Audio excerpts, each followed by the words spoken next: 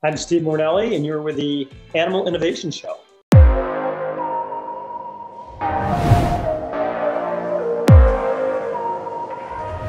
Awesome. Great introduction. So tell us who you are, Steve, and how you're innovating to help animals. Well, thank you so much, Chris, for having me on the show. So Waggle.org is a nonprofit that we started about 2.5 years ago. I'm the CEO and founder. We started Waggle recognizing that there are over 500,000 pets lost every single year because people cannot afford veterinary care. Wow. Sometimes as little as $200 or $300 they can't write a check for, and they have to relinquish their pet or see their pet euthanized. It's a horrible situation. That's why we started Waggle.org, the crowdfunding platform. Wow. I didn't realize there was that many people. I mean, that's a staggering number. And that is actually a very conservative number. Our partners at in the insurance industry, Trupanion and others that have really reliable research data suggest that number could actually be upwards of 1 million. And that is a huge number. And this is just because people don't have the financial means or whatever's going on. I mean, still in a pandemic, right? And or they face surgery or whatever it might be. And when they can't do that, they don't, like you said, they don't really have a choice. I think so many people find themselves, pandemic or not, in a situation they never planned for. I suspect a lot of your listeners would never anticipate they'd be in a situation where they couldn't write a check for what, sometimes is a small amount of money, sometimes a very large amount of money. If they found themselves without insurance or other means or family or support, or just overwhelmed with bills, especially during a pandemic, of course, it becomes a life or death decision, literally. Wow. And I know from doing a lot of the animal rescue work, I mean, one of the things we're talking about is shelter prevention, right? Trying to keep the animals out of the system in the first place. And this seems like it would fit or dovetail nicely into that as well. That's exactly right. We work with a lot of animal rescues and shelters and other types of animal welfare groups that we provide support to individuals and the general public. The idea is, how do we bring together the power of community, right? How do we enable people to let their friends and their family and their local community media, everybody pitching in by just a little bit, can make this huge impact.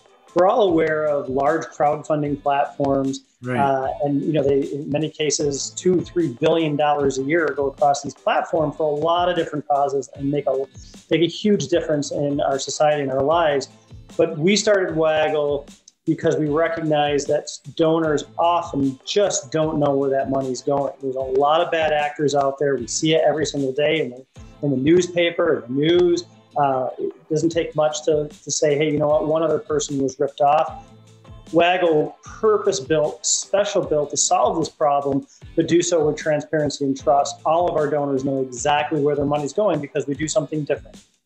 The money that we raise goes directly to the veterinary hospitals. No one's doing this at scale like we are. Yeah, I was going to say, walk us through, tell us a little bit about how it works. How is it different than, like you said, the GoFundMe or the Kickstarters or Cuddlies of the world? This seems like a very different and more transparent approach. It is, and it was actually based on a model in the human healthcare space called WOTC. It was a very highly innovative technology platform, crowdfunding platform, again, dedicated to people in need of medical care that found themselves in difficult situations. For us, we're purpose-built. So unlike a lot of the big crowdfunding platforms, the names that you mentioned, and others that people recognize right off, Waggle really came to prominence very quickly and very soon because there was this transparency and trust, knowing that everything we do is special purpose-built to solve this problem that is economic euthanasia. It might be a term that a lot of your listeners are not aware of. I certainly wasn't when I started Waggle. Economic euthanasia, right? It's a little, maybe even hard to say, right? People aren't aware of it. But it really means that, right? If people can't afford the cost of dog surgery and medical treatment that might be emergent, could be other types of care.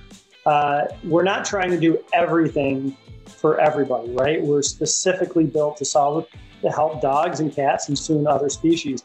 And again, because the monies go directly to the veterinary hospital, that's the biggest differentiator. We also bring the story back to the individual donors. We let them know the difference that they have made with their contribution. We do this for every single case. That's something that the big platforms just can't do because they're too big. Yeah. So walk me through. So is it marketed at me, the pet owner? Is it marketed at the vet hospitals? Like, how are you guys getting the word out there? And maybe more specifically, how does the process work? Yeah, so how we get the word out there, we started here in New England by reaching out to local emergency and veterinary referral hospitals, the special needs, right, when an emergency situation comes about. And we did that purposely because these are very large hospitals and we knew that they would have a geographic imprint. But what happened from there was really interesting. All of the large hospitals that started to use our platform and see their clients in need get funded, they in turn brought us to their clients, which are the small mom and pop veterinary hospitals. So it was sort of like a feeder that went out from the large hospitals to the smaller mom and pops in the local communities that so many of us visit. And then, interestingly enough, from there, it started to spread to the rescues and the shelters. Once they got wind that we could really do something and help them in a way that these other organizations could not do, we really started to grow organically and quickly, and it became sort of word of mouth. People in the veterinary industry knowing that we're solving the problems that they see every single day, the rescues see every day, so many of these pets being put down, the term Waggle.org started to really spread. So how does it work? So do I come out there and do I create a fundraiser for my animal when I've got this situation, right? My dog needs surgery, I can't afford it. Am I creating my own fundraiser or is somebody else doing it for me? Well, for the most part, you are doing it. But what's really interesting here, people will find out about Waggle in a variety of ways. It may have been from the emergency hospital, it may have been from the local veterinary hospital, from the rescues and so forth. We do a lot of marketing. We do a lot of conversations like this with other great organizations that help spread the word. But it's really as simple to going to Waggle.org and creating an account. The entire process can take as little as 10 minutes. That's what's so interesting about it, right? Because again, we're not in humans healthcare space. We're not trying to raise money to start your business. We're not trying to put an addition on your house. We're trying to save your dog and your cat, right? So the questions that we ask, the pictures that we have you upload, it's a very quick process because we know it works. We do it time and time again. We know what helps people really hit their goals and be successful. So because of all that, because that's all that we do, the process can take just minutes. And so you're right. Let's take you as an example, as the pet owner, you find out about Waggle, you come to Waggle.org. In the short time, you create an account, you register. You have to tell us your story, right? Because it really starts at the grassroots level. The highest probability of reaching your goal. And by the way, even if you don't hit the $2,000 goal, maybe it's $200 or $300 that you raise. That goes a long way in many of these cases to solve so many of these problems. So in this short period of time, you tell us about your story. You upload a few pictures of your dog or your cat. That comes to our team. We look it over. We do a check and balance. We make sure everything looks great. We publish it to our website. Then we have a lot of tools that are purpose-built directly in the campaign that shows up at our website that allow you to bring it to your social media, to Facebook, to Instagram, to email your friends. And it's that power of the spoken word or written word in this case that really make all the difference. And then, like you said, is now people come out and they are donating to my campaign, but the money's not coming to me, right? The money's going directly to the veterinary hospital that's taking care of the animal. Yeah, that's exactly right. We find that there's a higher propensity for donors to become activated, to open their wallet and give a little bit more, knowing that they have this assurance, right? We see a lot of bad actors out there, right? They even try to come onto our platform. We're really good about vetting them. We get the invoices from the hospital. We know everybody, that's the other part. We know who these people are, we know where the money's going. So the donors have in their mind, they say to themselves, maybe we can give a little bit extra. Maybe we can tell our friends and family to help participate on this, tug of the heart case that might be in front of them. And that's only part of the equation, right? So it's those donors that are known by the pet owner. But we did something else that I think is actually really exciting. And if I can talk a minute about our influencers and our partners that are really the oil in the machinery that's making this grow so quickly. Yeah, please. So, when we started to add more hospitals and more foundations, even entities like Maddie's Fund, and Greater Good Charities. These are well-established, very large organizations that looked at us and said, my God, we can help support this organization. We love what they're doing. They're helping so many of these nonprofits across the U.S. They became engaged, and they supported us financially and otherwise. But then it also started to get really kind of fun and interesting because we caught the attention of social influencers. These are names that a lot of people may or may not know.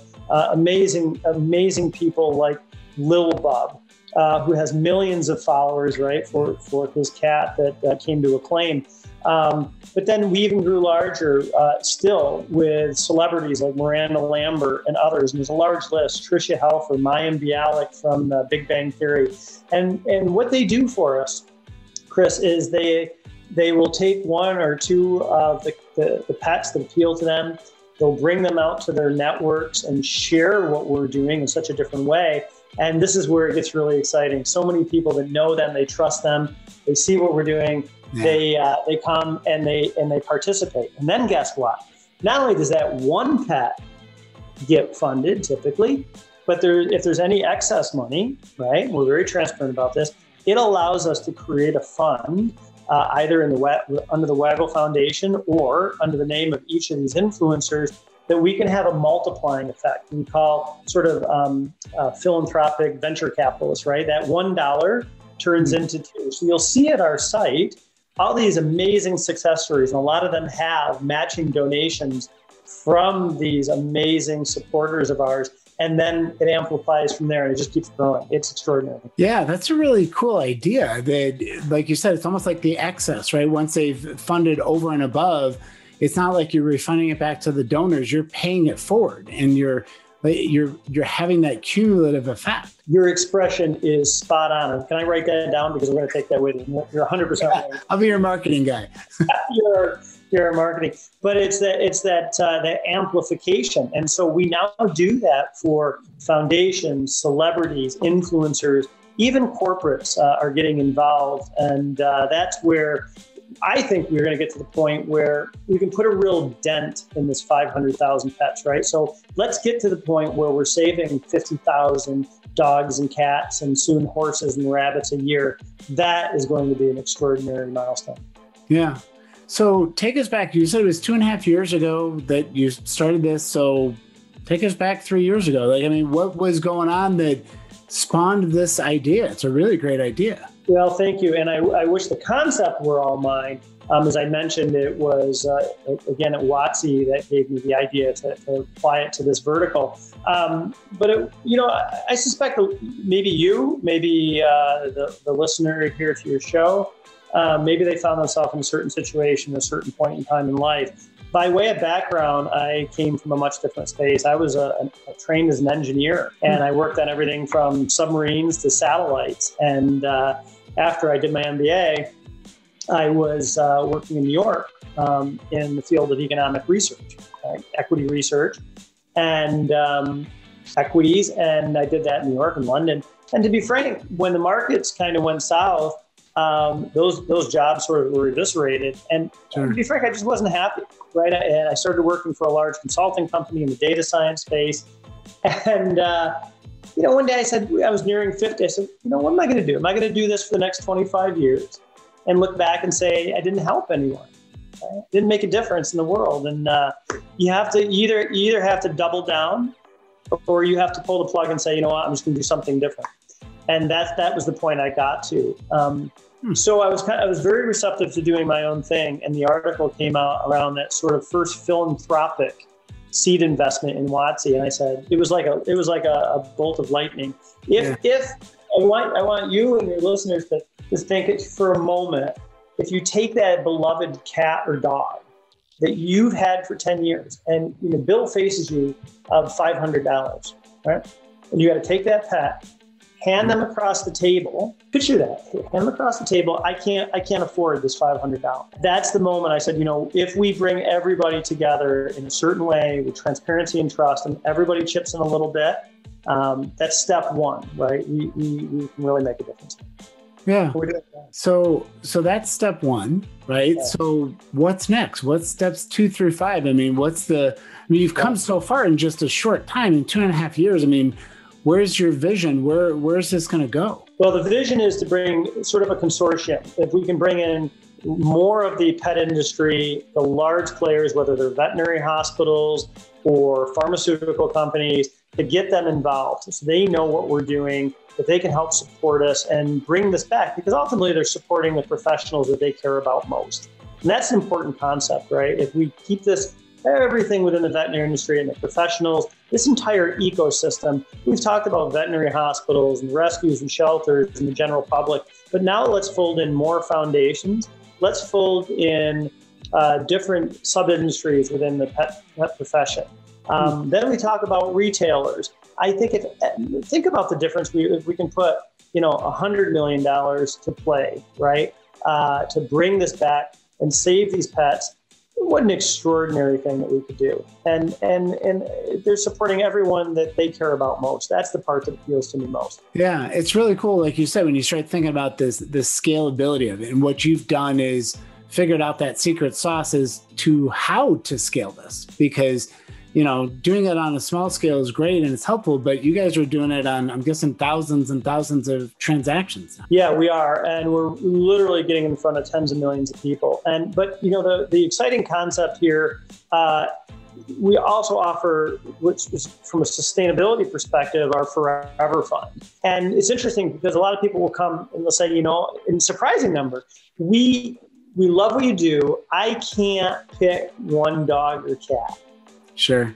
Yeah, I can't do it. So we launched the Forever Fund, and that allows us and our team to pick a number of pets every month, support them, it supports our mission. And we've just seen this huge influx of people that are saying, you know what, even if I sign up for $10 a month, right, we can help so many pets. And in fact, the other part of the answer there, Chris, is phase 2 and 3 is how do we let more people know, to advise them to get, when they get that puppy, it's inevitable that there's going to be a time in that dog or cat's life where there's going to be funds needed.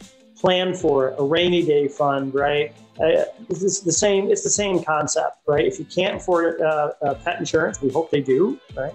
But somehow you have to have some sort of fund so you don't find yourself in this position. We'd like to put ourselves out of business ultimately. Yeah, no, that's always a good goal, right? To be able to do that. And with so many pets and pet parents in need, I'm sure it's going to be a while till you get there, but it's definitely a good goal that, I've said the same thing about Doobert, right? Like, I'll gladly shut it down when every animal that needs safe and reliable transport has it, right? And we don't have to be here anymore. But right now, that's not the case. Right. That's why I think our missions are so well aligned. I really do. Yeah, me too.